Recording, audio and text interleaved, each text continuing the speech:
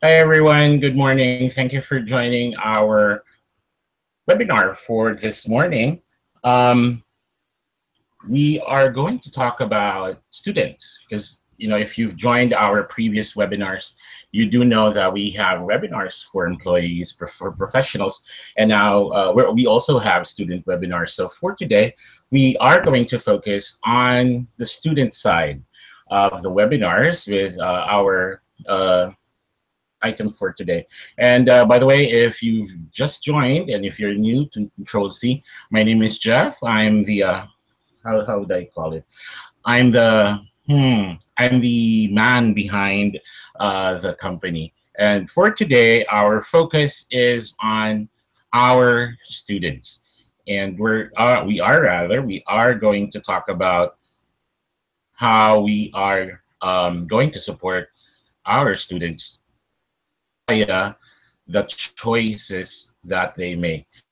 So if you see on your screen, you'll see our PowerPoint presentation. So let me have it ready.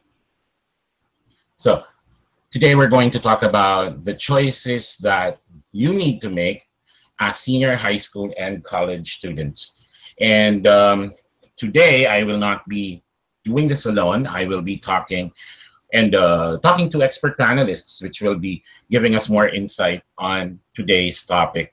So, panelists for today, the other one is going to join us. She's experiencing some tech issues, but the panelist that we have right now is a close friend. It's a dear friend because we do the same stuff, even at the same age, a little bit later in life. We are still doing it. So yeah, here is I'd like to ask everyone to welcome the assistant principal for senior high school of Xavier School in San Juan, Thes Nebres Ledrido. Hi Thes, say hi to everyone. Hi, good morning, Jeff, and good morning to all our audience this morning. I'm excited to share with you whatever it is that I can share about senior high school and about choosing the right career choice.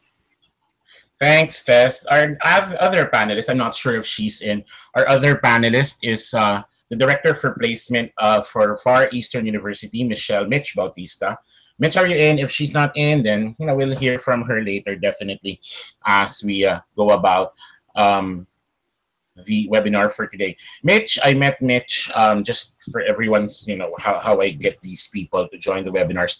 I met Mitch, nakakilala kami ni Mitch with Toastmasters because I'm a Toastmaster. If you're not familiar with Toastmasters, it's an international public speaking organization, a leadership organization found in more than 150 countries all over the world. And yeah, I'm a Toastmaster. She's a Toastmasters.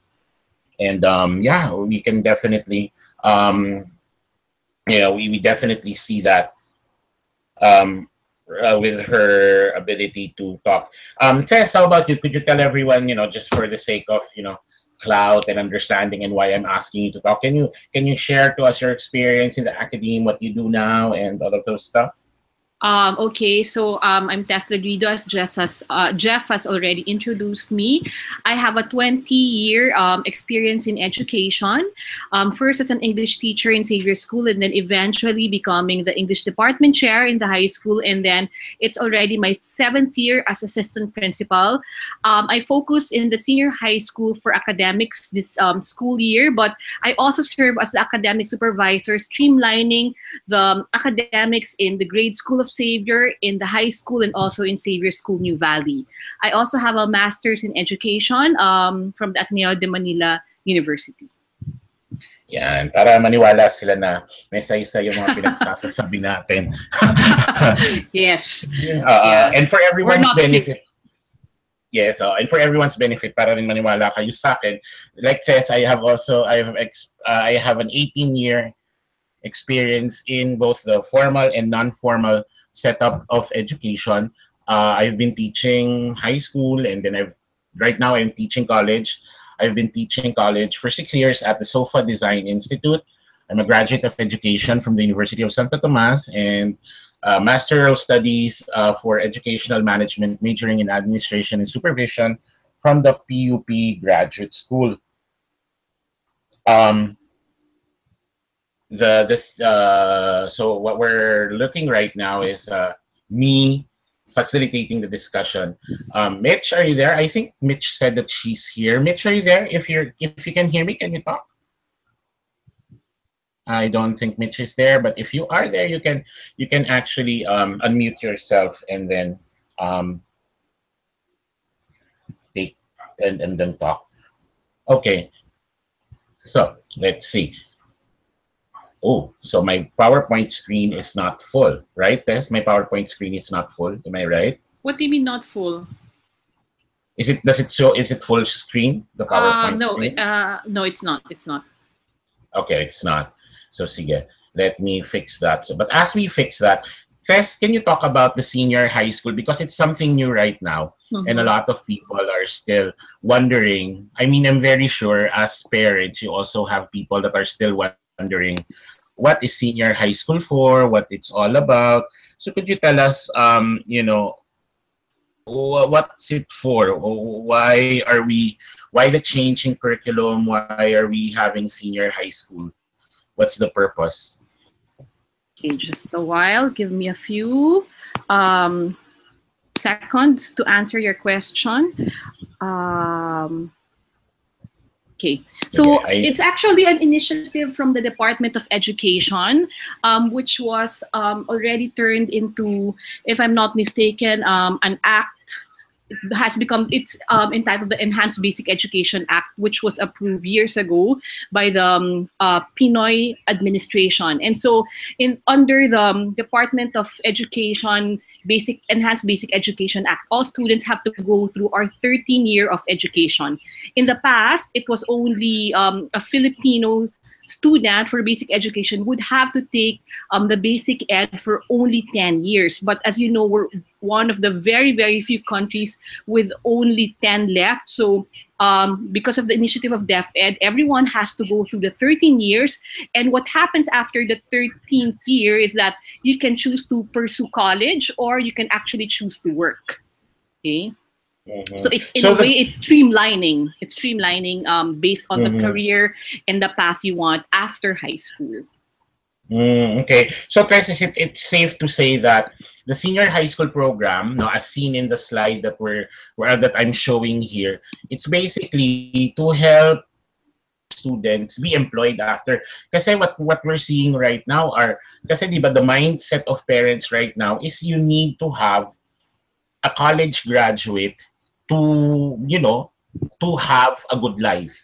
Tama ko, right? Ganun yung thinking ng parents natin. Correct. So the goal of senior high school is to really make the kids employable after graduation. Yes, kasi Jeff, what's interesting here is in the Philippines, in our context, we have this impression or perception that for you, like what you said, for you to have a good life, you have to go through college. But it's not necessarily true. Okay, even for other countries like in the United States, a lot of them just graduate high school and already start working, and they do have a good life. So this actually becomes this particular education structure makes work accessible to everyone. So you don't have to already. I mean, college is not the only pathway towards a good future. Kasi we are, unfortunately, whether we like it or not, and I think you will agree with me, the education system that we have here is not as mature as other countries. Yes. We don't have an education system that's very mature para the kids can consider, or at least the parents, kasi the kids right now, they're okay eh. Actually, matutuwa pa yan pag hindi mo pa pinag-college eh. Yeah. Pero the parents are actually the biggest factor because the thinking of parents is still linear. Yes. You do elementary, high school, or minsan nga, di ba, before elementary, meron pang prep, meron pang kinder, elementary, high school, senior high school, college. And then from college, kung ano yung tinapos mo, yun dapat yung trabaho mo. So very linear. So the senior high school allows you to prepare initially for college. Am I right? Correct. Yes. But now, because of the tracking in grades 11 and 12, you can choose a vocational track. As we know, you can choose the academic track if you want to pursue college, or you can pursue the arts and sports. as well. Yeah, so you're right, di ba yung tracks, we have your HUMS, which is the humanities, you have your STEM, which is science, technology, tama, science, Yes, technology, engineering, technology. mathematics, Yes. ABM, academics, Yes. accounting and Accounting and business business management, management. And then you have the sports, general academic strand, the GAS. yes, the gas. Mm-hmm. And then, like, for example, for us in SOFA, we have a design track. Mm-hmm. And then I know there is a tech voc track, right? There's a Yes, there's a technical tech voc vocational track. as well. Yes, you're correct. Okay. So it allows. But I think for the benefit of the college students that will be listening to us, that are listening to us and will be listening to the recording of this webinar, I think we need to make one thing clear. Kasi may umikot na chismis eh. What will happen? Kailangan ba nilang matapos yung college nila or babalik sila ng senior high school? May ganong fear na nag-start from an ad of a school. Okay. It's time for us to correct that. Tama ba yung yung assumption na? Kasi ang alam kong rule for senior high school is that if you do not enroll for the school year 2018, you will have to go back to senior high school because 2018 is full implementation na of the senior high school system. Tama ba ako yung implementing rules and regulations? 2018 is now, right? 2018 next year. So if by 2018, yeah, you all have to go through senior high school. Yes. So if they don't enroll in college for 2018, so for example, nag-LOA sila or they choose to take a break from college ng 2018, they will have to go back to senior high school. Irrespective kung anong level na sila sa college. Ganun ba yung rule? Kasi umikot yan eh. Wait. Graduate ba sila ng high school? Hindi. Graduate na sila ng high school, nasa college na sila. Okay. Tapos they don't enroll. Okay, hindi yon. Okay, good. Hindi. They can take a gap year. So, for example, if they graduate, take a gap year. Yeah, they can take a gap year. Ang important, so as long as they finish. Yes. As long as they finish senior high school, then that's okay. They can take a gap year and then, of course, they can apply to universities. But they have to go through the usual process of application in the universities. And each university will have different sets of requirements. How about, let's say, ito nga, graduate ka na ng high school, but the old system, walang senior high school. You graduate high school, tapos nasa college ka na, but 2018 you decide hindi ka mag-enroll or mag-LOA ka ng 2018 term. Okay. May rule ba na mag-a-apply doon? Wala. Nababalik sila ng senior high school? No, they don't have to because they're already considered by DepEd as graduates, as high school graduates. So they don't, otherwise, if they have to go back, they'll get 2 diplomas. So for as long as you've already gotten that diploma, then you're a high school graduate, then you can proceed to college. Okay, good. So that's the okay. So that's the for the college students that are listening. Kasi if you remember, there was an ad that came out. I won't say from what school, but they were promoting their online university, saying that they have to finish college by 2018, or else they will have to go back to senior high school. Which kind of confused me. Kasi at the end of the day, they're already high school graduates. Yeah. So parang it does not make sense to go back to senior high school. Yes, that's true. Kung may diploma ka na. Okay, good. So college students, ayan, wag na kayo masyadong kabahan kasi hindi na kayo tatanggapin kasi may diploma na kayo. Yeah. Okay.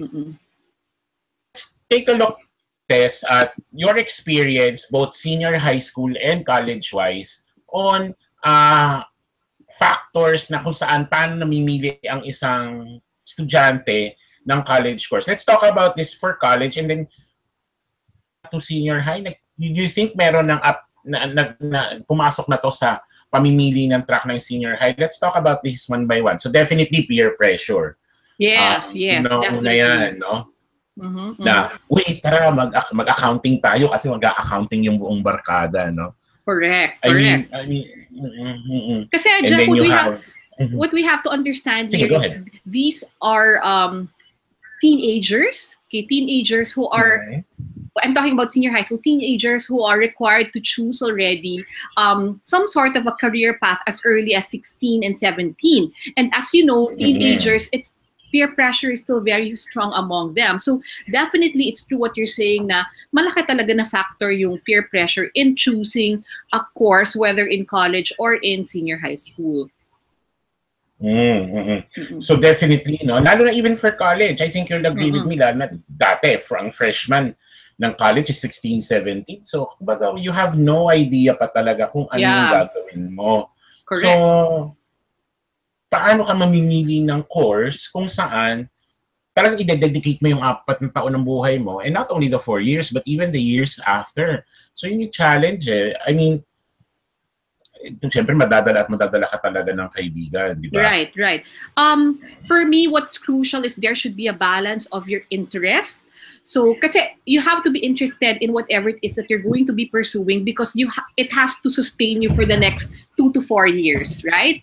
So interest is the first one. And then second is you have to be aware of your strengths and your weaknesses and your skills. So like what I always tell our students, there are some who really want to pursue engineering or the STEM strand, but they've been getting D's and F's in math or in physics. So even if the spirit is strong, okay, they also have certain limitations, diba? So parang they have to be aware of that. Oo. Because what will happen is you're also kind of doing yourself to failure. But syempre, you don't want to kill their spirit. If they are a hardworking, then go ahead. But there's that risk. Oo, no, there is always that risk. Lalo na if you are joining just because your classmates are joining or your friends are joining. You mentioned interest, so interest is very important. Dito yung pangatlo, dito ako medyo definitely nag-a-agree, especially in the Philippines. Napakalaking bagay ng approval ng parents mo kasi at the end of the day, iisipin mo sila yung magbabayad ng 4 years. Correct. Alam mo, Jeff, in my experience talking to senior high school parents, I've encountered a lot of cases where I have to mediate between a parent and a student because the parents want the student, their son to pursue this, but the son wants otherwise. For example, let's talk about the arts. A student wants to, for example, take something along the line of the arts, but the parents don't find it very practical. Yun. So ang hirap kasi, you know, at the end of the day, the student is a minor, okay? And of course, it's, as you said, practicality-wise, it's the parents who still pay for the tuition. So in that particular case, again, they have to talk about it and they have to strike a balance between what the son wants and also what they want. But ultimately, I think it should be what the student would want. Kasi siya yung mag-aaral. And later we'll talk about that in depth kasi in the country that we have dito sa Philippines, malaking bagay pa rin talaga. As I said, the education system is not mature and a lot, let's be honest, a lot of the parents don't act like parents as well. Correct. No, parang kasi I know of some parents na they live out their dreams vicariously towards their kids. So, kumbaga, kung ano yung pangarap nila, pinapasa sa bata, exactly. Living vicariously, correct. Yung mga pangarap nila, gusto nila matupad through their kids. Correct. Or yung mga, yung longevity ng business, ipinipilit sa bata. So, we'll talk about the parents later in more detail. Okay. Nabanggit din dito kasi I based it on a study. No, on a study that was done for the Philippines. Now, nag-factor din sa consideration was yung reputation ng school. Does it really matter for students? Kung paano sila mamimili ng track? Kasi, kunyari, for example, sa SOFA kasi wala kaming ibang track kundi design. I'm very sure sa inyo wala kayong track na design. So, let's say, magmamatter ba yon sa isang estudyante kung ano yung reputation ng school na papasukin nila?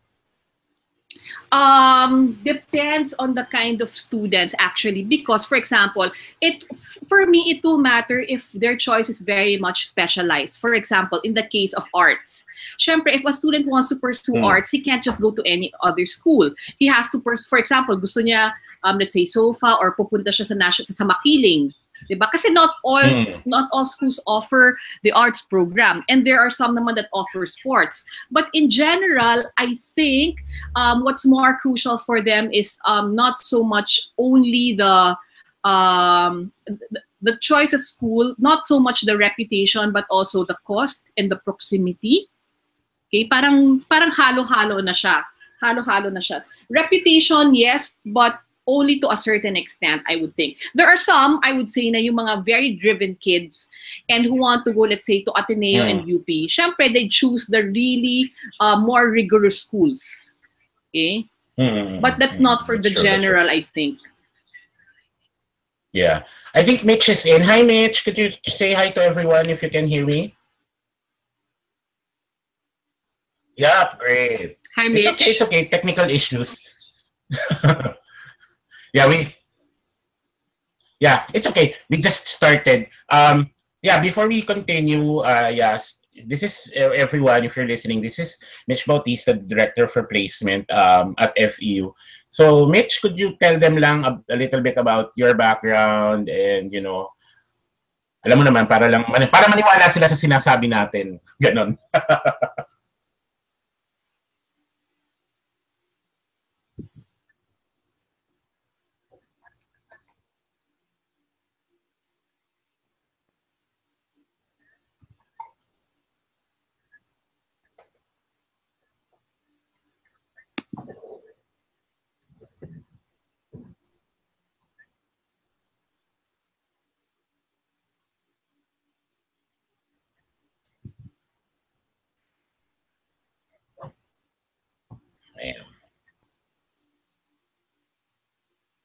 Yes. And hindi man alam ng lahat, si Mitch ay isang Toastmaster at hindi lang basta-basta Toastmaster. Maniwala ka, Tess, si Mitch ay humorous speech champion. Wow! Wow! Wow! Jeff! Nalalaban na naman tayong dalawa next week. Kaya wala ako sa Sabado, Tess. Lalaban na naman kami ni Mitch para umabot kami ng nationals. Wow! Congratulations!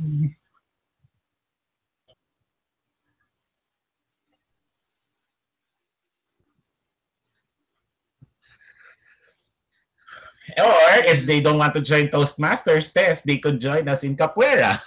Yes, of course. Why not? Either Capoeira or Toastmasters or both. Because I do both. Just like Jeff. Yes. You should. You should look at us. It's the best. Okay. Yeah. Sige, let's go back to the issue at hand. Mamaya tayo mag-promote. Baka mamaya awayin tayo ng mga bata. So Mitch, we were talking about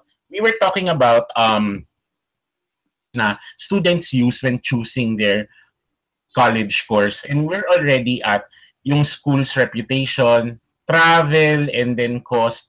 To you, looking at the list of 6 na nandito, Mitch, except for parents' approval, because we're going to talk about that later in depth, ano sa'yo dito yung tingin mo, yung pinakamalaking factor na kinoconsider ng mga bata when it comes to college, to choosing their college course?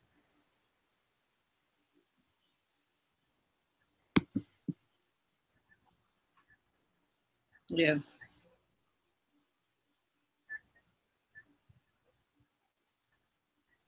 Mm-hmm. Mm-hmm.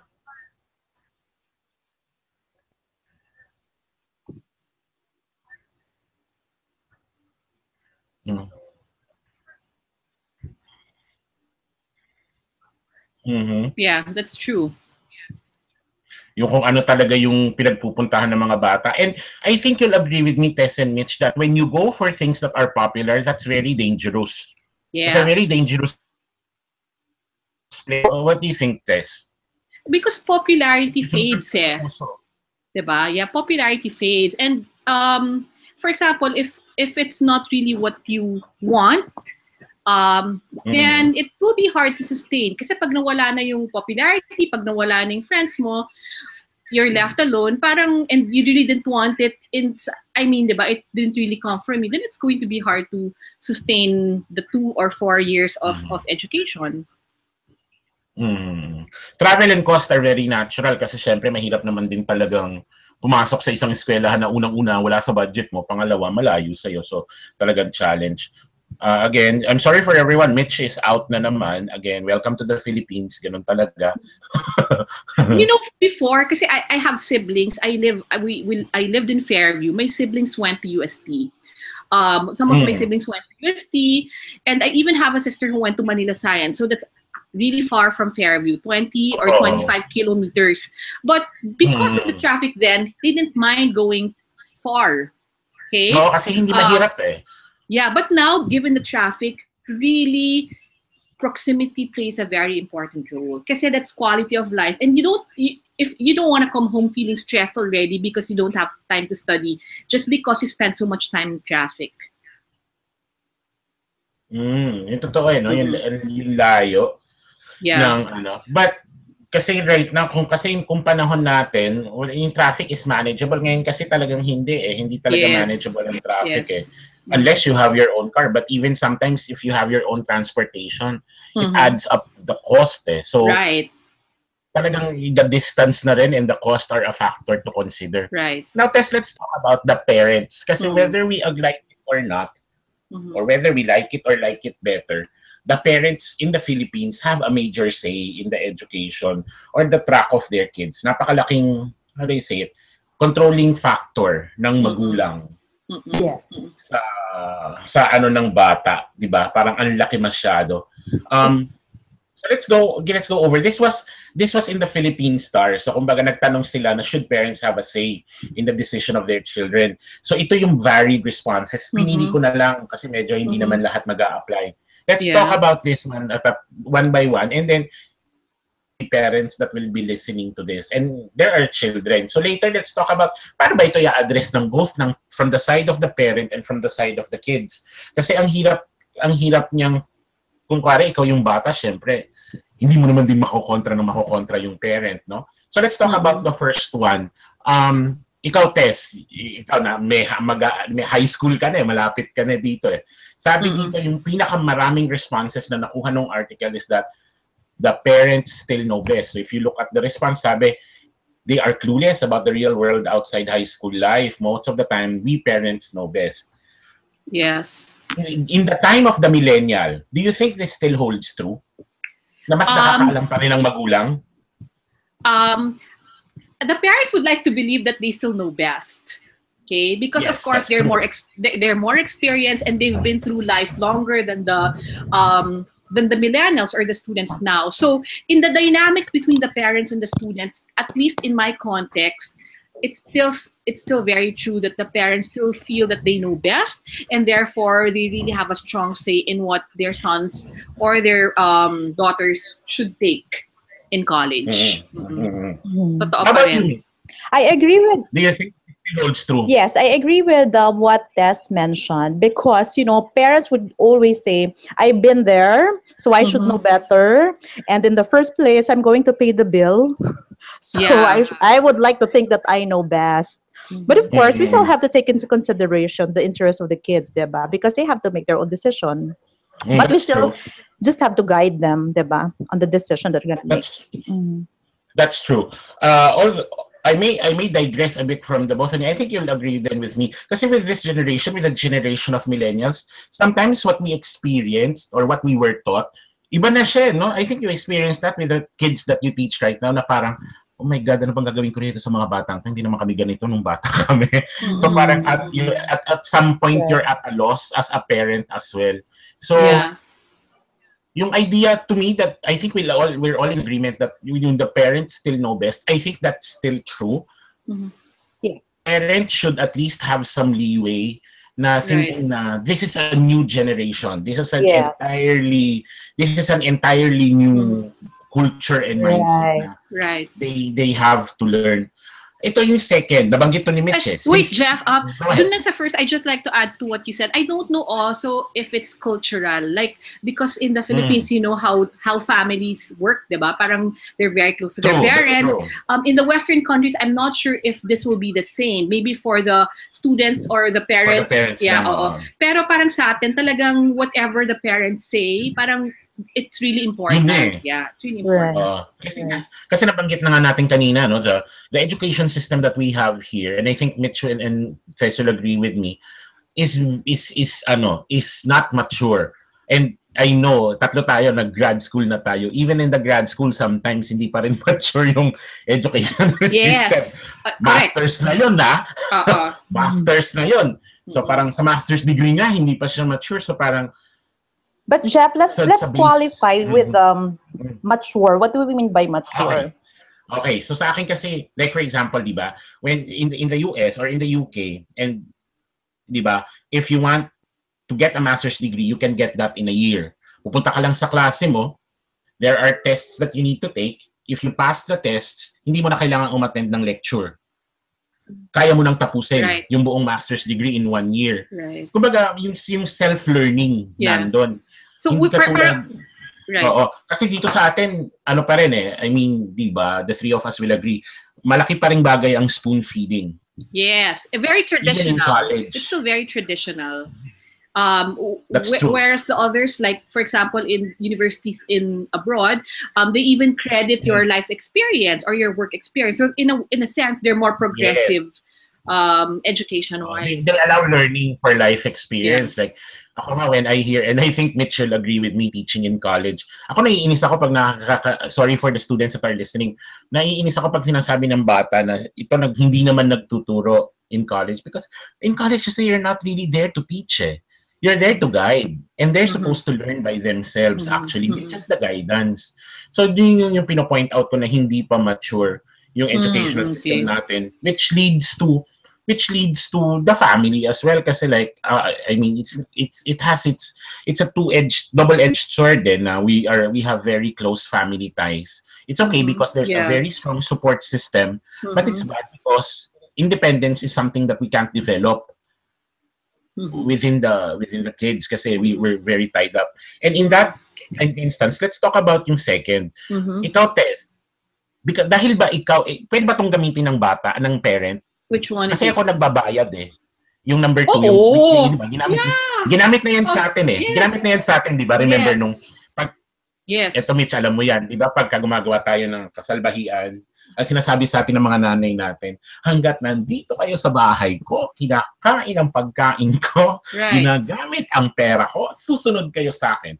Is that the right way to leverage finances to take at least some form of control with the kid's decision? Tess, your thoughts? Of course, I would say that it's not the best way because I think there should be always some form of compromise. But like I've had classmates in the past whose application form nila sa college, it's the parents who signed. So it's the parents who chose. Like, ganun siya. I mean, may mga ganong klaseng dynamics among family members in choosing what college course to take. But I think kasi if that's going to be the situation, again, initially it will work. So sabihin ng mom na, o sige, sabihin ng anak na, okay, papayag ako na ito yung kukunin ko. Pero feeling ko pagdating sa college, mag-shift yan. Diba? Definitely. Yun yung sinasabi sa college eh. Madaling makapasok, mahirap magtagal. Kasi nga, kung hindi naman yun yung gusto mo, pinilit ka lang ng magulang mo, mahirap siya. You know, my best friend works as an HR head for Shell in the past, and she would tell me that during the interviews, she would ask, "Why did you choose this course?" And one of the things that she would notice is that when, for example, an applicant would say that I was just forced to take that because my mom wanted it, or because there's no other choice, she wouldn't accept that particular person. So that's one disqualifier for her in accepting applicants in the company. No. Pero it's a truth eh, di ba, Tess, Mitch? It's a truth na the students also have to understand na the cost of education in the Philippines from senior high school to college is not that cheap. Yeah. Kumbaga, kailangan maintindihan din yun siya ng bata.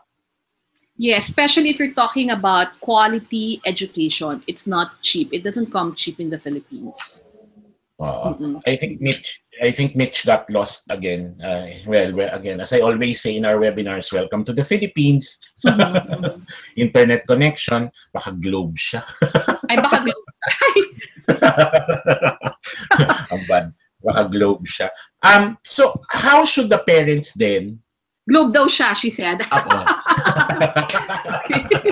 So, how should the parents then approach this test, or Mitch, if you're there? paano ba dapat yung tamang approach using cost as a reason to have a certain say in the college student? Tama ba yung approach na, oy, ako nagbabayad ng ano mo ha? Wala kang choice. Ganun ba dapat yung approach? Para maintindihan din ng bata? Hindi, feeling ko kasi kailangan niya ipaintindi sa anak na na siya yung nagbabayad pero hindi na dahil ako eto dapat ang gawin mo. So hindi, don't use that as the only as an authority, as the reason for asserting what you want. But it's only one of the factors that has to be considered. Parang ganon. Kumbaga kasi kung yun lang, parang okay, pera lang pala eh, 'di ba? Parang it reduces the conversation to just money. And nawawala na yung consideration about how the son would feel, about his interest. So, if I were the parent, I would say that yes, okay, to be very practical about it, I'm the one paying, but I would like to listen to also how you feel about these things, etc. So it should be a two-way conversation. But I would say, if that really matters to the parent, then pwede naman niyang sabihin. But I guess it's the manner of how you say it. Hi, Jeff. Can you hear me? Yeah. Go ahead, Mitch. How about you? All right. Paano dapat yung approach? I mean, for me kasi, if I may just go back, kasi yung sinasabi natin na I'm paying for it, so ako dapat masusunod. Tama ba? Did I get it correctly? Correct. Parents, that should be part of a discipline for the kids. Kasi for me, if I were the one paying for your tuition, I could guide you. Okay, you choose which college, which school you like, you choose which field you'd like to get into, but make sure that that is what you're going to finish. Kasi we have to make them understand na hindi sila pwedeng mag-shift from one course to another. Basta because meron tayong time, effort, and money na involved doon. And we always, before we accept, for example, there's a transfer coming from another program, we would always do an interview and require them to have an exit interview from the college that they went into. That's true. That's true. Kasi we want to find out. Based on figures, kasi number one why they shift would be failing grades. Pangalawa, pangalawa would be peer pressure. Ay, no, not peer pressure, but the teachers, they had a problem with their professors. Pangatlo, they just wanted to satisfy their parents, their parents' whims. Kasi nga siguro, their parents allowed them to get into that course. Ayaw naman nila. So ngayon, they just realize, okay, sige na, pagbibigyan ko ng parents ko. But then again, the parents, lalo na dito sa Philippines nga, na ang education is a family affair. We are just here to guide them and tell them as part of the discipline, hindi pwedeng basta-basta ka na lang mag-shift from one course to another. Kasi sayang din naman yung effort mo, sayang yung perang in-invest natin. Kasi hindi biro ang everyday that you have this transportation cost. You have to wake up every day and you will, cook food for you. Kasi nga, di ba, that's and then another one, yung mga projects mo na ginawa on the first semester, mababaliwala lang yung mga courses mo before, and then you're shifting to another course. Paano kung isipin pa ng bata, okay, I'm gonna shift to another school na naman, so that's another entrance examination, diba? That's really costly. I think yun yung best approach. Yung ipaintindi mo sa kanila that this is some form of investment. Yes. Parang you want to send a message that we can't waste money. We're not supposed to waste money, and therefore you have to make the most out of this education that I'm providing for you. Kasi parents nga, I mean, especially Filipino parents, talagang they'll work their asses off just to make sure you get a good education. Tama, yeah. That's true. I think yun yung best approach rather than just saying na, hoy, ako nagbabayad, susunod. I think to me that's very authoritarian. I think for parents that are listening, and for parents that are listening to this webinar, I think it's the most important thing is to make your kids understand that this is an investment for both of you. You invest your money, the kids invest their time for their future. So I think this is also a good exercise in problem solving and decision making na hindi ako po pwedeng magdesisyon, di ba? I mean, Mitch, alam natin yan, yung mga bata ngayon sa college kung makapag-desisyon ura-urada without thinking of without being thinking impulsive, without thinking of the consequences of their action. Like one example, there was someone that messaged me na her teammate in thesis will not attend the midterm presentations kasi magbi-beach lang sila. Magbi-beach trip daw siya. Kasi ang grade, wakilig ka, kasi ang grade nila doon is a group grade. Kung ano ang grade ng isa, grade ng lahat, because your grade will only be as strong as your weakest link. So may idea, may sense of accountability for everyone. So, since pare-pareho yung grade, itong isa, sabi niya, magbi-beach trip na lang ako. So, parang ako, as a professor, and as a person na lang, parang, oh my God, you can let go of that responsibility ng ganun-ganun na lang because it's a group grade. So, I think yung ganitong pag-uusap at the start, I think, Tess, no, this would be good at the start of senior high school. Yeah. Kasi sa senior high school ba, pwede ba silang mag-shift ng track? As much as possible, no, they shouldn't. Oo. Kasi malaking implications noon eh. Like, you can be delayed, ganyan, mag-ano ka, extra subject. Kasi habulin mo yung academic subjects ng ibang track. Right. So actually with the senior high school now, with the structure now, parang na-move yung decision-making earlier. So kumbaga, there's a decision-making that happens for the courses, but also even for the strand that you will choose. So maaga na yung conversation between the parent and the student. And I agree that it should happen earlier para naiintindihan ng bata yung bigat ng desisyon nila. Parang yung mga desisyon na gano'n, hindi basta-basta binibitawan. Kasi parang ako nagulat na parang, oh my God, talagang hindi ka mag-a-attend ng midterms ko, mag-beach trip ka kasi group grade naman. Parang, totoo. Yeah. Binagsak mo ba? Di pa, next week pa malalaman. Okay. Papasok siya. Update ko kayo. So, yung third, ito, at least, no, makikita natin sa naging results ng survey, may mga naniniwala naman that there should be compromise. Ang tanong ko, Tres, how much is compromise? Hanggang saan ba dapat yung kompromiso?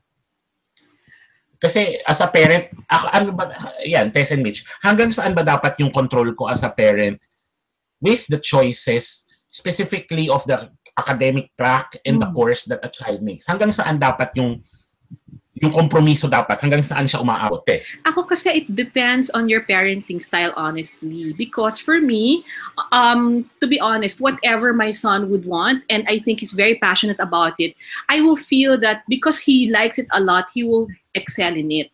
So I would actually encourage him to pursue what he wants. But it's not true for all parents. Eh. Like you said, there are some parents who want to be practical and choose, for example, ayaw ko ng arts, walang pera dyan, kailangan kang mag-medicine or mag-engineering. And second, may mga parents ka, like what you said a while ago, who are living their lives vicariously through their kids. It's na, kasi gusto ko noon maging doktor, hindi ko nagawa, sa'yo na lang. So, I'm not sure really how to answer your question because it would also depend on the kind of parent you are and the kind of relationship you have with your kid. Okay, but for me, I just believe that if a son if a student really wants something, he will tend to excel in it because he's interested in that. And for as long as he's doing well in that, like, for example, kung magaling talaga siya sa science and he likes it, then okay to pursue that. Or arts, kung magaling siya doon, like to pursue it, then go ahead.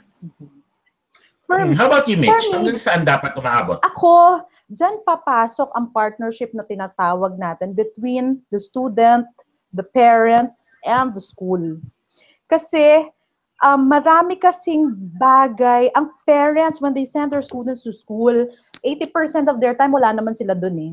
Diba? Most of the time of the students, nandoon sa school, ang nakakasalamuha nila, kung hindi yung kaklase nila, would be their professors. Now, we have to make sure that these kids, tama rin si Tess when she said na it depends on what type of a parent you are and what's your relationship with your child. Pero since we invested already as a parents to school, then let's maximize what school has to offer for us parents and kids. Kasi, for example, if a child is having problems sa school, sino ang pwedeng tumulong? Dapat alam natin yon. So, particularly for the university, like if a kid is trying to, or if a student is trying to transfer, inaalam mo yan, bakit siya mag-shift? May problem ba siya sa classmates niya? May problem ba siya sa professors niya? Kasi minsan na-offend ng professor, di ba? Hindi naman sinasadya. Yun yung mga bagay na hindi naman alam ng mga parents. That's why the parents have to be involved in the, not just in the student, but also in the school. Not because you're being like Annabel Rama, being hands-on, sorry about that, di ba? But, you know, since you invested in it, kailangan mo talagang pumasok doon eh, di ba? And then, you have to talk to, let's say, the program heads or kung sino yung mga available for guidance and counseling that may be able to help our kids push through with the careers that they want. Kasi hindi basta-basta, as I said, hindi basta-basta magpaaral sa college. And as much as possible, I want to be involved kung ano ang ginagawa ng anak ko at kung ano nagiging problem niya at kung ano man ang mga successes niya sa school.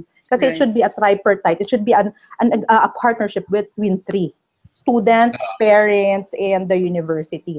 Well, talking about compromise, primarily, it's between me and my child, and then whatever, kasi maraming factors kung ano ba ang nagiging sitwasyon ng anak ko ngayon, di ba? Pwede nga mga problem niya, hindi naman sa school di ba? Pwedeng ibang peer niya sa other communities, di ba? So, primarily, that's the first step. And then kung meron na siyang nagkaka-problem na siya because of professors niya, because of peers niya sa school, then that's a time that I'd really go into the university and talk to the school, to the guidance counselor maybe, or to the program, whoever's in charge of the degree program.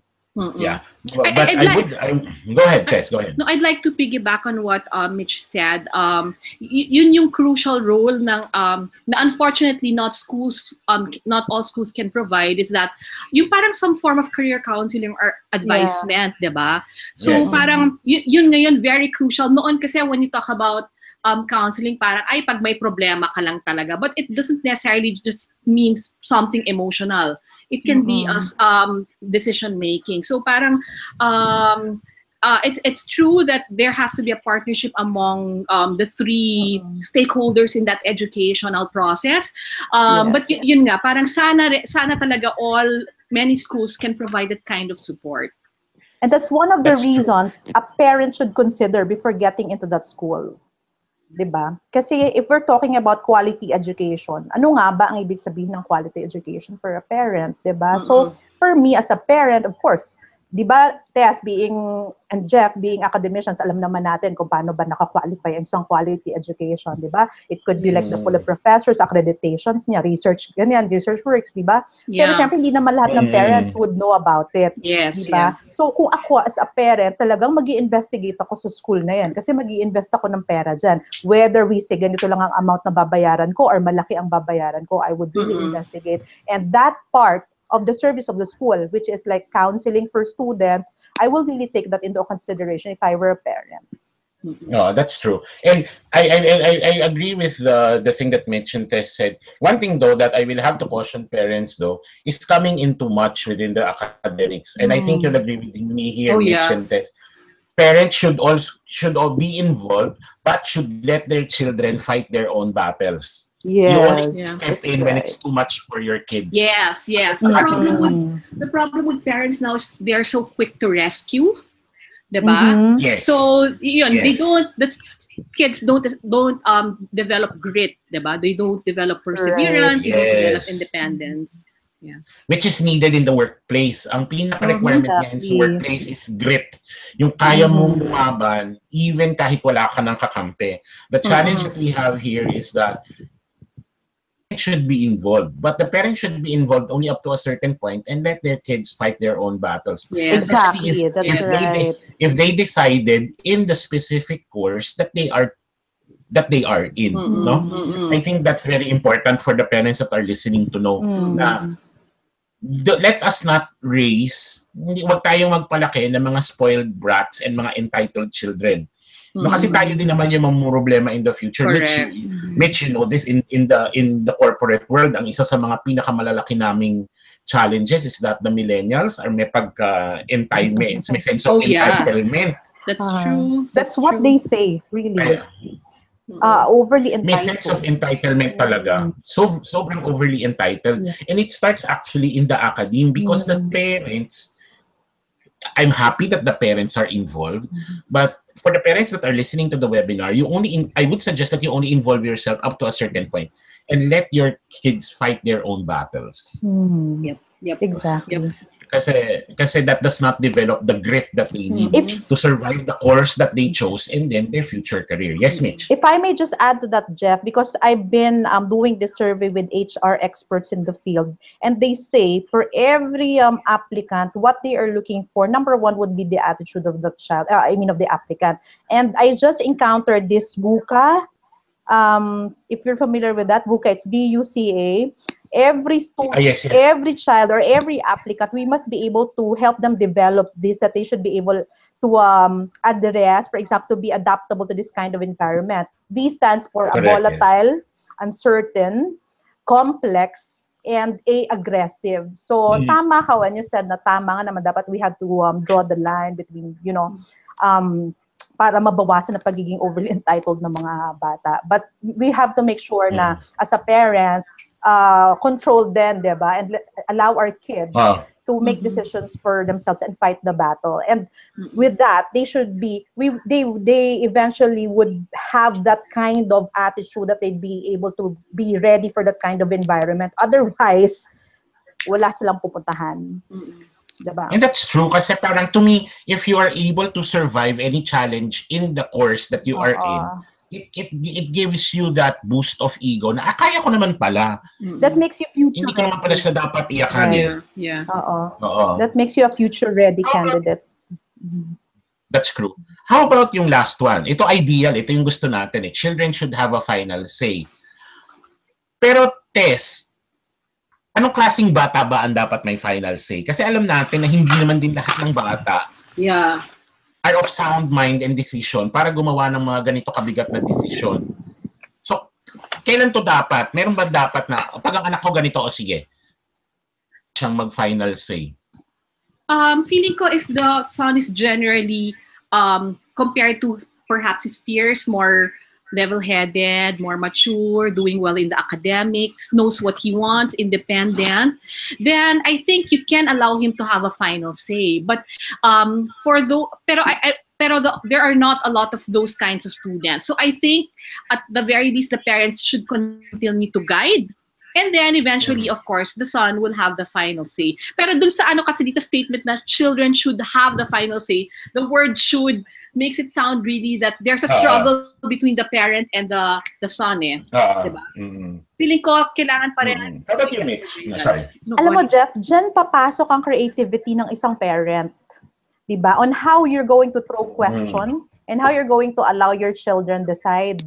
Kasi, papasok pa rin dyan yung mga lengua na, okay, this is what I really want for you, but syempre, I am your parent, I'd like to respect your decision. What is your say on this one? Diba? Let them say a yes or a no. Let it come from them. Yeah. So, kung ano man siya, nasang stage man siya, kasi it doesn't really matter kung anong age niyan anong age ng bata, o kung anong nasa level siya sa college Diba? Dapat bata pa nga lang, tama si Jeff, senior high school pa lang they're able to make their own decisions. They're able to think critically na already. So, if children should have the final say, the parents can just guide them and then throw them the question. So, are you going to push through with this? Because I've given you the pros and the cons of this decision, you decide. That's true. And I think the parents... I think the parents should act like the bad cop in this kind of conversation. Okay, ito ang choice mo. Paano pag nangyari to sa'yo? This is what's going to happen. Anong gagawin mo? I think it would be good if the parent acts as the bad cop. Just to show the kids that these are the things that may happen. And it may help enlighten the kids' mind. Yes, Tess? Right. No, similar to what Mitch said, among working with teenagers, especially among boys, it's really for them, what's very important is that they have ownership and they have voice. They have a voice in the decision making. So, you have to strategize and be creative, and you have to keep in mind now for these people, for my plan to work, for you to be able to convince them or guide them more effectively, you have to be able to hear them out. It's very crucial, voice and ownership. And at the same time, I would like to think also that it's very important for the parent to know the kind of son he has. Kasi nga, different students, they have different contexts and they have different needs. So, ideally, for the situation to be ideal, kailangan talaga alam ng magulang kung what will work best with their sons or with their children. Pwede. It's something na kailangan naiintindihan ng bata kasi I think one thing that I think parents need to understand coming from us educators kasi nakikita natin yung mga bata not in the presence of the parents. So partly there is some truth to what we see is that when kids are not given the chance to make their decisions, doon nagsisimula yung gulo. Kasi hindi nila gusto. Yung pag hindi mo sila pinakinggan, especially the kids right now, siguro nung natin test, pag sinabi, pag-uusapan kasi sinabi na ng magulang. Pero right now kasi, and I agree with what you say, the millennials right now, you need to give them a voice because if you don't give them that voice, it will manifest in other things. It can be schoolwork, it can be relationships and whatnot. Yes. So that's it for the parents. Let's now go to, okay, namili na ako. Akala ko okay na siya. Pag-usapan naman natin ngayon yung, okay, namili na ako. Sa simula, okay siya. Pero eventually, parang mali. So the question is, how do we now know if we're not in the right course or in the right track? So isa-isahin natin yung mga signs, no? Isa sa mga present na signs, pag tinanong ka, hindi mo maipaliwanag bakit yan yung course mo. Bakit yan yung course mo? Hindi niya malaman kung bakit nga ba. Bakit ka nga ba pumasok? Walang rason why you wake up every day and take that course. And actually, all of this, I think you two will agree with me, all of this will apply even hanggang sa nagtatrabaho ka. Ito yung mga signs na dapat ka nang mag-resign. Diba? Hindi mo maintindihan, hindi mo paliwanag, ba't yan yung trabaho mo? Second is, if you're not excited about the work that needs to be done. Third is, if you're too stressed. Okay? Yeah. Totoo ba ito, Tess? Yung kailangan ba, pag hindi ka na excited, pag masyado ka ng stressed, obviously, wala ka na sa tamang course mo? Or is it just because of the way that the millennials now manage stress? That's also possible. That's also possible. It's so hard to tell now kasi sometimes they can easily give up. They tend, I don't know. I don't want to judge them, but sometimes there seems to be that pattern that they give up easily. Parang ayoko na to, lilipat na ako ng trabaho. Ganun din That's what we noticed also. So I'm not sure, but it's possible, I guess. Maraming factors Jeff. Maraming factors on why a child would feel that way or a student would feel that way. Yeah. Go ahead. So, pwede kasing I'm not excited about the work that needs to be done for a particular course. Maybe because hindi interesting ang teacher ko. Right. Maybe because kaklase ko yung mga ayokong classmates. Pwedeng factor kasi yun Not necessarily I am in the wrong program. Of course. Correct. Pwedeng factors din kasi I don't feel like doing anything because I have this problem. So pwede rin how they deal with stress, right? So consequently, ang mangyayari dyan, pwedeng bumagsak siya sa grades. Pwedeng magkaroon ng effect yun sa mga coursework niya. So not necessarily you being in the incorrect programming. Marami ding factors. Yes. That's true. That's true. Kasulat din dito, you hate all your professors or teachers. May factor ba na parang lahat na lang ng prof mo isinusumpa mo, lahat na lang ng teacher mo wala nang ginawang tama, kumain ng bubog, tumulay na sa alambre, mga ganun. Not because I'm not in the correct program. Dahil siguro kasi isang teacher lang yung kinaiinisan ko, dinamay ko na lahat ng program ko. Pero it could be a factor, 'di ba? Favorite ko si Sir Jeff. 'Di ba? So, it keeps me going. So, 'di ba? Depende pa rin 'yan. Pero it could be a factor also. Why do you hate them? Kasi parang you just don't see any inspiration. You don't learn anything because the teacher just comes once in a semester. Hindi ba? Tapos bagsak pa ako. Ito ba bibigay niyang grade sa akin? Parang I don't deserve it. Hindi ba? So, sorry, Tess. Yeah. So, if the teachers are good, and then you don't like anything, alam mo yon, that's probably already a symptom na you're not in the right course or there's something wrong somewhere. Kasi kung wala kang rason para isumpa lahat ng teacher mo.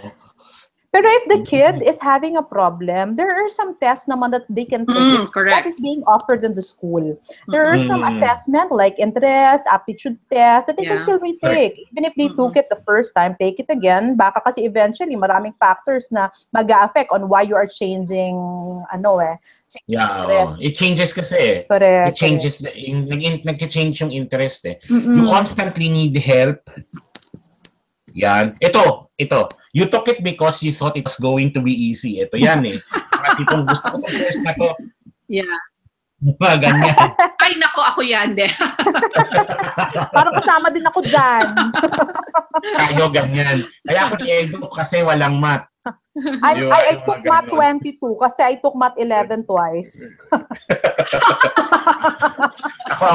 Tanda ko ang math ko lang yata algebra tsaka educational statistics. Tatandaan mo yung test, yung paggawa ng yung paggawa ng math 1 lang ako eh.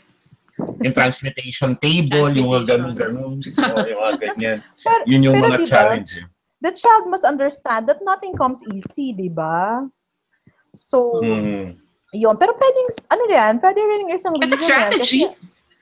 But, pwede. I mean, initially, it's a strategy. No, we're talking about a reason na it's not going to be, akala lang niya. Kasi initially, some of them would use that as a strategy to get in and to get to a course. But again, sometimes it's not enough to sustain you. Oo, kasi hihirap naman to a certain point. Tsaka dito pumapasok, I think, yung reasoning na, marami na ako narinig na ganitong reasoning na, sige, papasok ako dito sa course na to kasi madaling makapasok. Tapos pag nakapasok na ako sa university, at saka ako mag-shift ng course na gusto ko. Which is, to me, you're starting at the wrong foot. Exactly. Mali ka agad yung pasok mo. If I may just share this with you, I have transferees from engineering to tourism. And they thought, from engineering kasi you're filled with mathematics, you're so filled with numbers. The math to the nth level. And they thought, when they get into tourism, wala rin silang numbers. Akala nila yun. In fact, akala nila yun. Kasi they also do business plan, they also have stat, they have research, diba? That they really have to deal with numbers also. Yeah. So, kailangan talaga malinaw sa'yo kung bakit ka papasok. And then the last part is, you can't see it helping you in the future. Pag ito yung rason mo, magtatanong talaga ako, bakit mo pala pinasok? Kasi hindi mo pala siya nakikitang helpful in the future eh. No? Pero kasi, paano ba dapat, ikaw Mitch, kasi you're in placement and whatnot, and then Tess as well, paano ba dapat tignan ng isang bata yung future niya in a course? Kailangan ba niyang tignan na ilang trabaho ang mabibigay nito sa akin, ilang posisyon ba nito mabibigay nito sa akin? Kailangan ba tignan nila to in a very linear form? Or they should look at it as like for example, Tess, remember nung unang nag-launch ang Binild? Yeah. 80s, diba? Nung nag-launch ang Binild, I think college students pa lang yata tayo nun or pag-graduate tayo ng college. Nung nag-launch ang Binild, ang gaganda ng pangalan ng mga course ng Binild. Bachelor of Science in Cheme, Chukchakchen, isang kawa. Pero wala pang trabaho para doon. Pero, so, paano ba dapat niche yung tingin ng bata for a course? Dapat ba tingnan niya in a sense na ano yung mabibigay niya sa aking trabaho in the future? Or tingnan niya siya as opportunities, or maybe opening opportunities for me for this course? Not necessarily may trabaho na, but I can, maybe pave my own track. In the school kasi nowadays, we just teach them and prepare them not to become employees, but to become employers in the near future. So siguro yung availability of jobs in the coming years or after they graduated, siguro secondary na lang yon. The first reason is that how will I be able to contribute using my skills and using the talent that I have that I was able to enhance with this particular course that I am taking. Kasi may mga bata talaga, they are born to become entrepreneurs, and meron din namang mga batang they can become entrepreneur only that if they were given enough skills and they were given enough training. So if ang basihan lang natin is availability of jobs in the future, let us remind all our students based from the HR interviews that I had.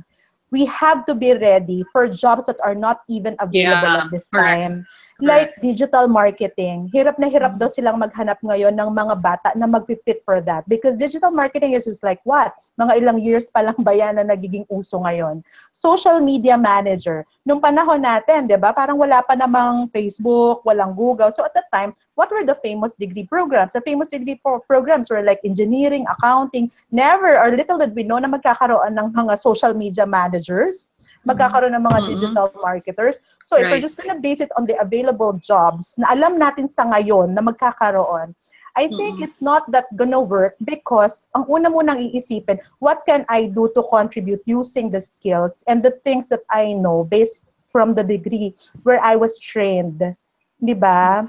So for me, that's a key factor. Yeah. How about you, Tess? For senior high school students, kasi if you finish naman kasi like for example, you finished a STEM track, hindi naman ibig sabihin STEM lang ang pwede mong pasukin sa college. Your mind can change. Pero paano dapat yung thinking ng isang senior high school kid kapag pinili niya yung isang course para hindi kasi mas long-term yung magiging epekto sa isang senior high school student eh. Right. Compared to a college student. Right. Kasi for senior high school, which is college preparatory, of course, when they choose a particular strand, they have to keep in mind what course it is that they want to pursue in college. So medyo naka-streamline na siya doon. But for me personally, ako kasi I like the GAS or the general academic strand because it's very exploratory in the sense that you don't have to specialize in just one. You can it's more open-ended, it's more flexible. You want to have a taste of business and management, you want to have a taste of science, it's okay. So yung ngayon, syempre, when they choose a strand, they're in a more practical mode in a sense that it has to be aligned to what I want to pursue in college.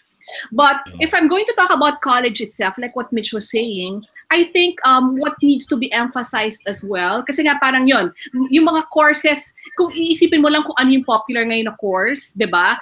Parang the world keeps changing The world keeps changing. So we can actually emphasize invest on the more transdisciplinary skills like creativity, collaborative skills, innovation, na kahit anong ipasok mong field, you will be able to use them. Right. Actually, the focus right now should be of academe should be future skills such as data sciences, design thinking. Yes. Kasi in the future, kung ano yung uso ngayon, definitely in a year's time, hindi na siya uso. Right. I mean, I think I'm a perfect example of that. Graduate ako, 90s, wala namang nagturo kung paano ang e-learning, paano digital marketing, paano. It's evolving, no? Yeah. I had to learn all of this outside of the school, no, as I work. And I think it's something that the students that are listening right now need to understand. You don't get the course, but you get the skills that are attached to the course. Right. Kasi at the end of the day, pag nag-apply kayo, ang ibebenta nyo naman is the skill It's not the course. Dapat hindi na linear yung thinking natin when it comes to graduate ako ng nursing, nurse lang ang pwede kong trabahuin. So kumbaga parang you don't just focus on the subject specific skills or content, parang the more encompassing ones also matter. Correct. Yes, you focus on the skills. And if I may just add, Jeff, you know what they ask now from HR? They don't ask anymore the beauty pageant questions like what are your strengths and weaknesses. In recruitment, they ask now behavioral questions. Like they would ask, that's true. What projects were you able to handle? How did you finish your thesis? What were your involvement in this particular project? What did you do to overcome these challenges you encountered? Yun yung nga dapat na paghandaan nila kasi we have to teach them lifelong learning skills. So we need to teach them also how to think critically, how to communicate effectively, and how they are able to make use of the technologies nowadays in order for them to make a decision. So like how to use Excel in order for them to manage a certain business or to or to make a decision, how to use Word, how to use PowerPoint in order for them to be able to make a good presentation. Diba? So those are the things that I hope every student would be able to have, diba? So that in the future they will be ready for whatever the world has to offer them. Kasi you cannot blame talaga a course for your lack of jobs. No? I'm Mm-mm. sorry, pero you can Yeah. right now you cannot say kasi nursing yung kinuha ko walang masyadong nurse ngayon. I'm Demand, sorry, I will tell this yes. to the students that are listening right now because I'm a digital entrepreneur. Ang walang trabaho lang talaga ngayon, dalawang tao lang. Yung wala kang resources talaga, meaning wala kang pera to buy the setup, wala kang internet. And the second reason lang natatanggap na pwede kung bakit wala kang trabaho is tamad ka. Tama. Always Yes. something to do. Yeah, there's I a agree, I project. agree. Especially There with is the always internet, something you to can do. sell online, you can... That's Diba, true. dami. And the My students boss, starts with the students right now because in our previous webinars, yung first webinar ko on doing the job or navigating the job market, ang sabi ng isang panelist namin, it's a sin. Kasalanan na siya ngayon kung meron ka pang hindi alam because everything can be tama. searched on the net. Right. And Jeff, if I may No? just share, my boss previously told me, Mitch, you will never run out of money if you are just creative and if you are just resourceful. Diba? So going That's true. with what you said Yeah. earlier. Yeah. And kids can play hours of Dota. Why can't they? Diba? Diba? You can play hours of Dota. Then there are things that you can do on the net. Now, the next slide would then be, the focus the next slide is, uh, what then should they do? Ating sinabi. And before we go to do, ikaw, Tess, sa'yo, ano yung number one reason for you na pag nakita ng estudyante, they should consider changing their course sa'yo? I mean, not those in the list. Ako, basta if they, despite their effort, meaning they really studied, they really tried to like the subject, but they're still not doing well, and they already have the support of everyone, their parents, their teachers, then perhaps it's not the course for them. That's one of the things. How about you, Mitch? Ano yung sa'yo yung pinaka-telltale reason kung Why? na mali yung course na para sa kanila? Parang nabanggit ko na yung kanina but I suggest these kids muna undergo assessment. Pangalawa, if they're really too stressed, kasi if they're too stressed, then ang consequence nun, they might not be effective when it comes to classroom eh. So, ang tendency niyan, failing grades, right? So, if they're not happy, their grades are failing already, I think they really need to consider also shifting to another course if that's not really for them and if it's not their personality. For example, I took up accountancy.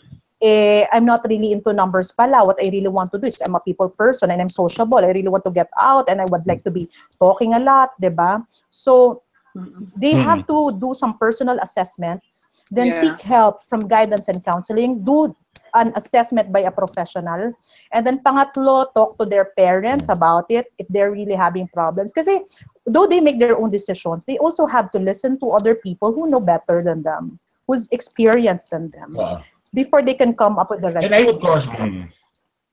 And I would caution students also from using, and I think you'll agree with me, Tess and Mitch, I would caution students from using the I'm not happy card. Yung, ay, hindi na ako masaya eh. Because to me, that's an easy excuse na hindi ka na masaya. Yes, yes. Ako, I would always say, look at your performance. If you've given everything, pero hindi pa din at par yung performance, then it says na hindi ka na para doon. Kasi happiness is a very easy excuse.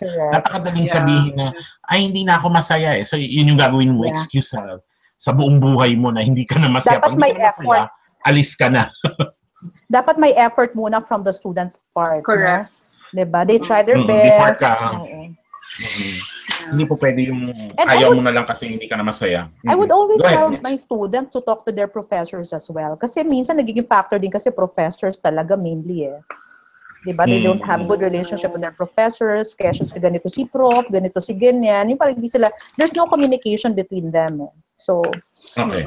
So, let's go now to what to do. Let's say, okay, na-finalize mo na hindi talaga to yung para sa'yo. Ano yung mga dapat mong gawin?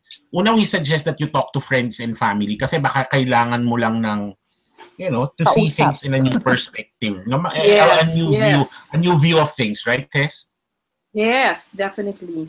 Sometimes they see exactly parang fresh ideas, see things from a different perspective will always help. Kasi minsan, if you're too stressed na rin, you can only, very limited na yung thinking mo, very narrow na yung nakikita mo. Tsaka true yan, even sa nagtatrabaho eh. Sabi ko nga, if you cannot love your job, change the way you feel about it. Pag hindi mo talaga mabago yung pakiramdam mo about the job, then it's time for you to leave. Yung kahit anong gawin mo, kahit anong binago mo na, pinilit mo na talaga, kahit anong gawin, kasuklam-suklam pa rin sa'yo yung trabaho mo, then that would mean that it's not for you. No, I think it's very important that you talk to people from a different perspective. I think Mitch, mentoring is something that's very important for students. No, they should find a mentor. Right. Kasi a lot of people, even for professionals, a lot of people don't have mentors. I myself, I have a mentor. A mentor can be your previous boss. There are advisors professors. Yes, there are advisors naman given in the school. For example, if you're a freshman, bago ka, then there's an advisor assigned to you. So in case you've got problems, you want someone to talk to, then there's an assigned professor. Hopefully naman every school has this also. So ito na rin but sometimes even that. Yeah, but sometimes even the advisor doesn't. Wala kasing tiwala. You find the mentor that you trust. To me, that's the number one important thing. It could even be outside school, diba?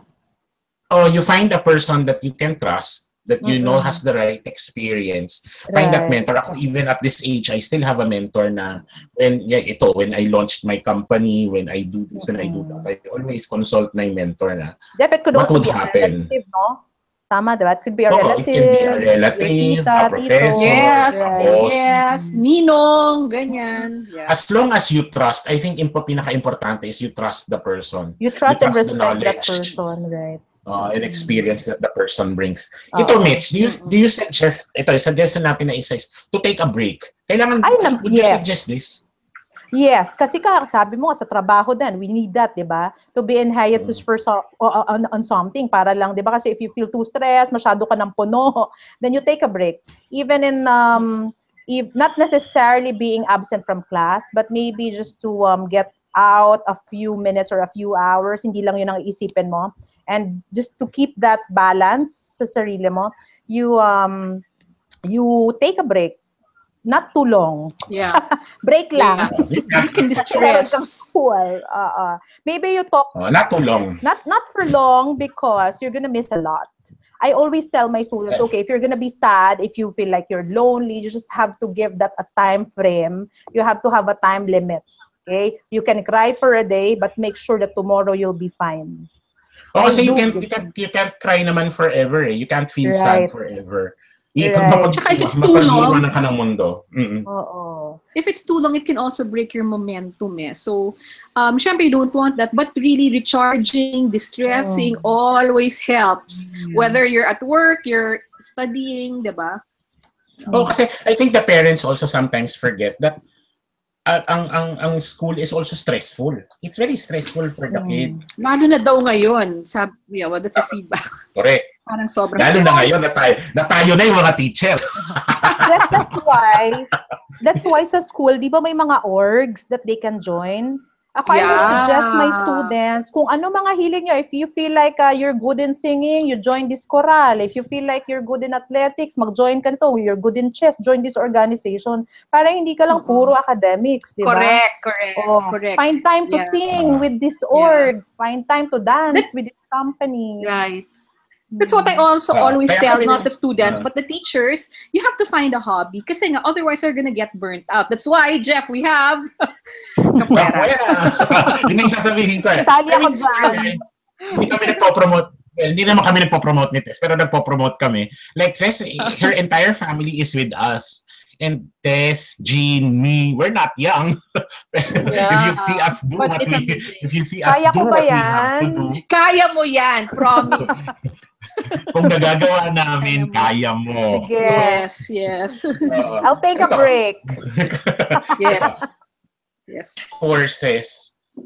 But make sure this time that you're decided, right, as this is costly. Itong third na to, should also parents consider other modes of learning aside from college? Let's say tech voc or online learning. in this kind of culture that we have right now. Kasi meron kasi kung mga bata na mas nag-succeed sa TechVoc kasi hindi sila pang college. And for all we know, ang laki ng need and payouts for TechVoc, especially outside of the country. Ang mga welder, magkakano ang bayad in other countries. So should parents also consider other modes of learning aside from college, aside from being linear, kung talagang hindi para doon yung bata? I think they should, yeah. Kasi this is the purpose of, at least for senior high school, this is the purpose of senior high school na parang there are a lot of pathways to a good future, to a good career. For example, Xavier School is known to be a college preparatory school, so 100% usually go to college. But like last year, there was one student who said, and he's a struggling student, na parang ayoko na mag-college, sure, kasi ano talaga, pagod na ako mag-aral and I'm really not for academics. And he wants to pursue a 2-year culinary arts course. So parang kung ganon, okay rin lang naman eh. But again, it would depend, I guess, from family to family, from student to student, and parent to parent. That's true. That's true. Jeff, Depende din yan talaga. That's right. Kasi consider also other famous, not really celebrity, but look at Mark Zuckerberg, di ba? On Facebook, di naman but we don't want to give our students a wrong signal naman na you shouldn't be finished a degree kasi nga Mark Zuckerberg, kasi everybody has different faith. Diba? So it really depends kung compromise, kung ano ba talaga ang kaya ng bata. Kung nagawa niya ng best effort niya, pero feeling niya hindi talaga siya doon, that's the time to consider also the other option. And I think the parents should also open their minds to the other forms, to the other paths of career success. Kasi admittedly, alam natin itong tatlo, may mga bata talaga na hindi pang academics. Kahit anong gawin natin, hindi talaga sila pang academics. They could be athletics, di ba? Yes, for sports. Basketball pala talaga ang gusto niya. Tsaka may mga bata na kinesthetic eh. I mean, kasi siguro kasi as a society, forgive me for the term, pero as a society kasi we look down on blue-collar jobs. Mananahi. Pero ang isa pa dyan, Jeff, yung we look down yung sa mga farmers, diba? Agriculture. Agriculture, that's the in thing now. Diba? Organic farming. Agriculture. Correct. Agriculture and agricultural science. Napakalaking gap niya ngayon. Ang laki ng opportunity ngayon. We look down on certain career paths because it's not the traditional path that we know, which is college. I think if there are parents that are listening and will listen to the webinar, you should also have to open your mind to the other paths that are out there na hindi naman ibig sabihin welder yung anak mo, welder lang. Padala nyo pipinsan ako welder sa Canada, natangay na lahat ng buong pamilya na doon. Kasi na may bahay pa. Welder lang yun, ha? Correct. It's because people in other countries don't want to do the things that the Filipinos do. And that's an entrepreneurial mindset. Yun yung design thinking eh. Yun yung design thinking. Entrepreneurial mindset yun eh. Ayaw nilang gawin, di pasukin mo kasi may need. Right. Yes. So I think it's very important that the parents also consider the other pathways. Right. To I success. agree. Huwag tayo masyadong linear kasi the world now is not linear. I mean, hindi lang ito ang pwedeng gawin ng mga bata. That was a very fruitful discussion, but let's answer some questions. Mabel, are you there? Can you give us the questions that you have coming from some of the audience that we have? Yes.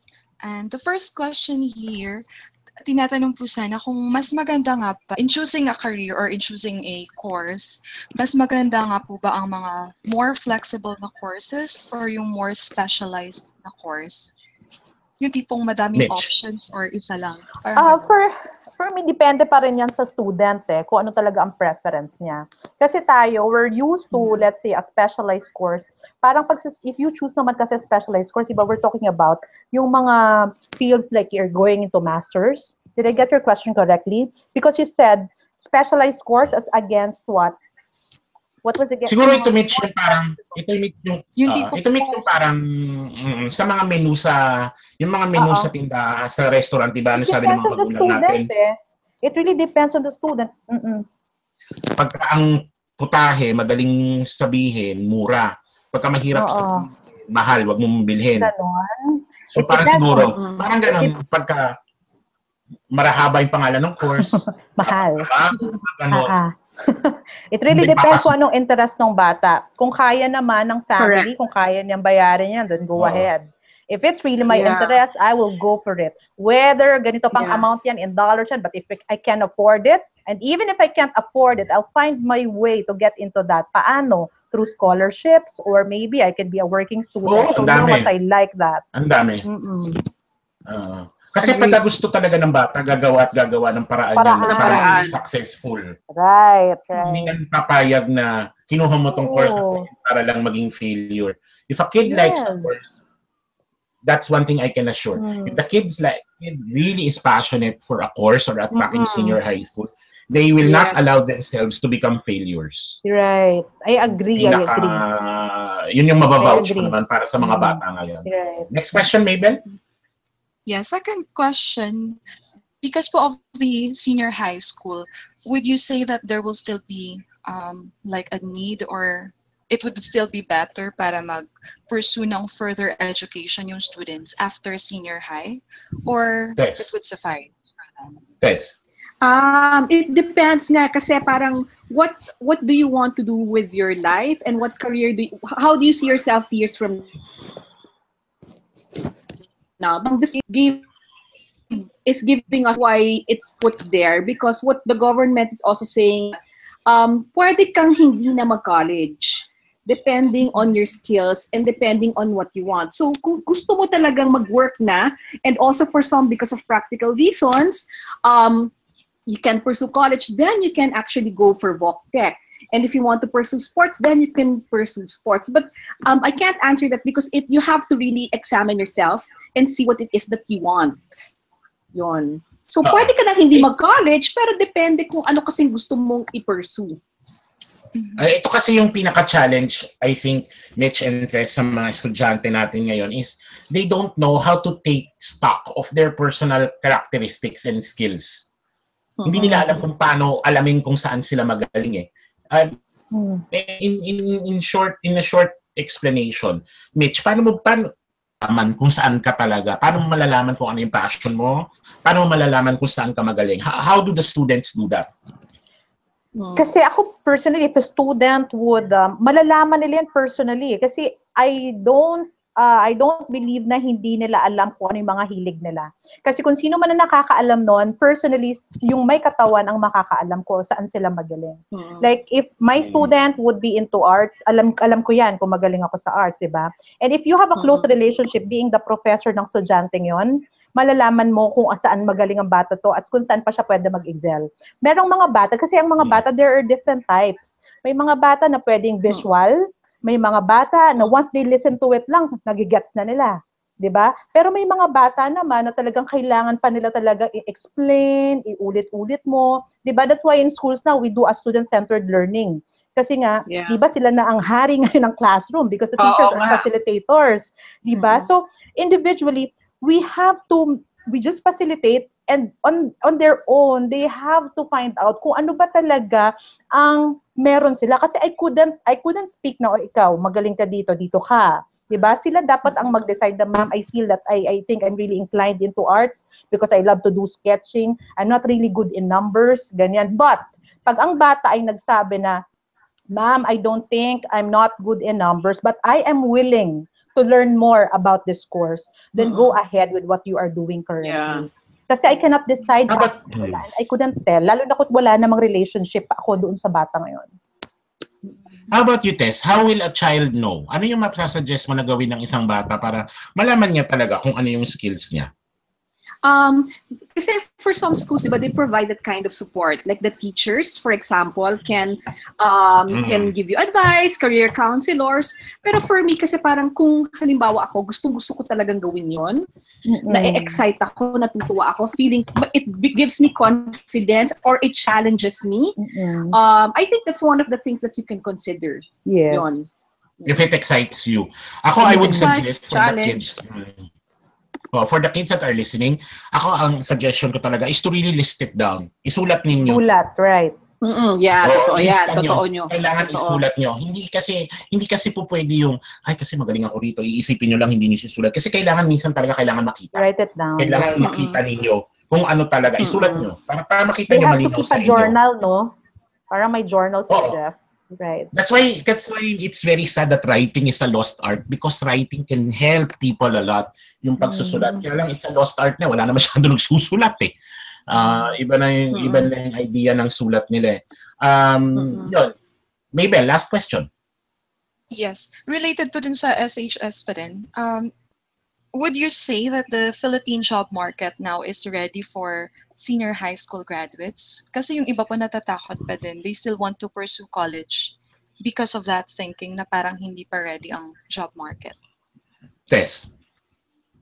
I think in terms of job market in the Philippines, feeling ko ready na. Kasi even if there's unemployment, medyo mataas unemployment rate, marami pa rin hindi filled up na what do you call this, filled up na positions. And a lot of them actually, for example, are in the lines of BOCTEC. And when you're talking about job market, actually, I think even the world is ready for our senior high school graduates. How about you, Mitch, with your interviews with HR? HR, I think they are ready.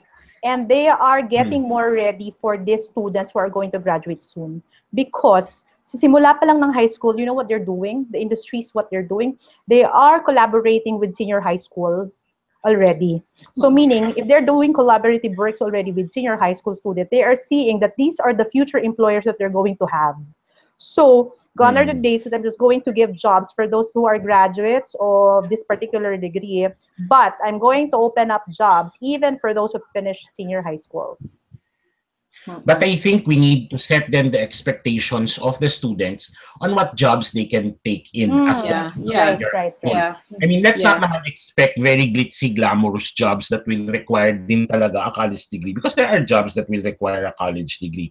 Right now, I'm working with a project with the IBPAP, the IT and Business Process Association of the Philippines. Yes. I'm working with a project with them, and you know, the bigger companies, although they want to, but some of the requirements really require a college degree. Program, yeah.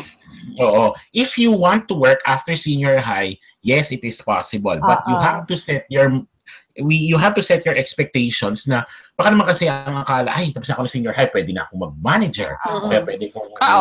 Siyempre limited. Limited. Limited. You can, but it is very limited. So pwede. So pwede kayo kung talagang hindi nyo na kayang mag-antay for some reason, you can work after senior high, or while you work after senior high, you can take a 2-year tech voc. Yes. Or take an associate degree. Tapos habang nagte-tech voc kayo, magtrabaho kayo, pwede nyo idiretso yun to a college degree. They just have to be informed no? Kasi, like for example, sa tech voc, sa TESDA, there are national certifications, NC, and hanggang NC4. So yung NCs na yun actually add more to your to the pay, no? Let's say, kunyari, may customer service track, may training track. So then the NCs actually add to your pay, and it's something that work out after senior high. It's something that you may want to consider. Thank you, Mabel, for the questions. So before we end, last words from our panelists. Mitch, last words you'd like to leave our audience? Okay, for parents, I commend parents who still give good, who invest in their children, who invest in the future of their children, and gives them good education. If I may just give them some sort of advice, I just hope that they will always be there to guide their child in every way that they can, whether be it financially or emotionally. And for our students, particularly for my students who may be listening right now, give credit to your parents who are allowing you and giving you this opportunity to have a good education. So if you feel that you are in the right track or you're in the right course, then go ahead and if possible, finish college with flying colors. Don't allow anything to distract you. And if you feel that you are not in the right track or in the right course, there are people who can help you. Aside from your parents, the school officials or guidance counselors are available to help you out. And as we mentioned earlier, go find yourself a mentor who can help you. Make sure that you are also with good peers who can help you grow. And consider also researching and informing yourself, making yourselves aware of what's ahead of you in the future. Because you are not just going to be employers, but you're not just going to be employees in the near future, but look at yourself on the possibility of being entrepreneurs also. And if you will be having problems, there are people you can turn into. Okay. Okay, thanks, Mitch. How about you, Tess? Last words for our audience. Okay, I'd like to address this to the senior high school students and parents. So, or at least those who are about to enter senior high school, that when you choose what particular strand it is that you would like to pursue, it would be good for you to assess what your interests are, what your passions in life are, but at the same time, balance it with what really are your strengths and weaknesses in life. So, parang know what your strengths are, what are the things that you think you will do good at, okay, and what are the things that you would like to exert more effort on and learn more about, because those are the things that will help sustain you as you continue or as you pursue senior high school. And then for the parents, please be involved in the career choices of your sons and your daughters. Guide them, okay, guide them, help them, and then of course you can always seek the support of not only your friends but also the professionals in the school. Get to know more your children, talk to them, sit them down, and then that's when you can strike a balance between what you would like for your sons and what your sons would like also for their future. Thanks, Tess. Thanks, Mitch. Thank you to our panelists. For our audience, please watch out for our next set of webinars for students. Our next webinar will be on around September, the last week of September. It's going to be about how to navigate your relationship with your professors, how to maximize your relationship with your professors para naman hindi nyo isinusumpa yung isa't isa. And then, for those that are in college or even in senior high, we're also launching our thesis bootcamp. It's going to be 4 sessions that will help you understand and guide you on how to be successful in every aspect of making of your thesis. From coming up with your problems, from your RRL up to the actual defense, we will be having 4 webinar sessions to help you make the most and be successful when you deliver your thesis, because it is thesis season. And alam natin, Mitch and Tess, dyan talaga dyan nalalaman ko sinong matibay pagdating ng pagdating ng thesis. Correct. So, correct. Survival of the fittest. Yes, yes. Yeah, it's something to look forward to for the students and for our parents and other professionals that may be listening to this webinar. Watch out for our next webinar. Our next webinar is for our Alternative Career Series. We'll be talking about BPO 101. We'll help you understand more the sunshine industry of the Philippines, that it's not just a dead-end job. It's not just a job for agents. So that's going to happen on September 9. And then after that, our next webinar, again, for our Alternative Career Series, will be about medical coding. So for those that are medical courses, nursing and all that, and you don't want to do what you graduated in, medical coding might just be the career for you. We're also going to talk about that in your Alternative Career Series. So again, I'd like to thank Mitch Bautista, Director for Placement of the Far Eastern University, and Tess Nebres-Ladrido, Assistant Principal for Senior High School of Xavier School San Juan, for joining us this morning. Thank you very much for listening. My name Jeff, can yes. I advertise lang? If Go ahead. no, because if ever there's anyone interested, we need physics teachers in Xavier School. So please apply. Just send me a message. Thank you. Okay. Sorry, I just like to take this opportunity. It's okay. Or you can message me on our Facebook page. That's facebook.com/take control of your career. Facebook.com/take control of your career. Yes. You can send your resumes to me, and I will course you through Tess. So again, thank you very much. Sure. Do you have Thank you anything? also, Jeff. Tess, you might need my graduates. Yes, please. I'll send you a message. Please. See, that's what you do in Ctrl+C. Relationships.